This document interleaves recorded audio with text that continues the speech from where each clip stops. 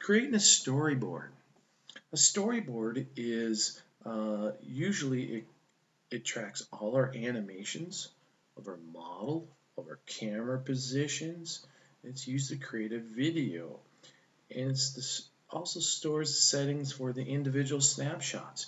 To create a storyboard, we're going to go up to New Storyboard. I have two different types of storyboards. I have Clean, and Clean is a clean slate.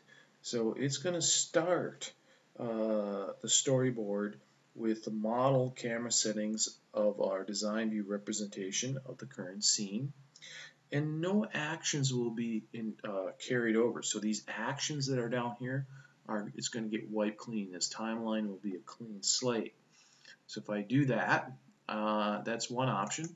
I also can start from the end of the previous.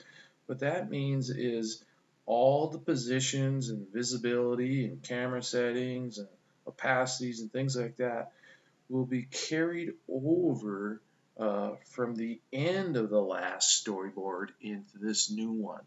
So I'll go with clean and I'll say OK. You can see I created a new storyboard down here. It has no actions in here at all. So if I switch over to storyboard 1, there's my, and let me show you, I have a lot of actions in here. Storyboard 3, I have no actions in here.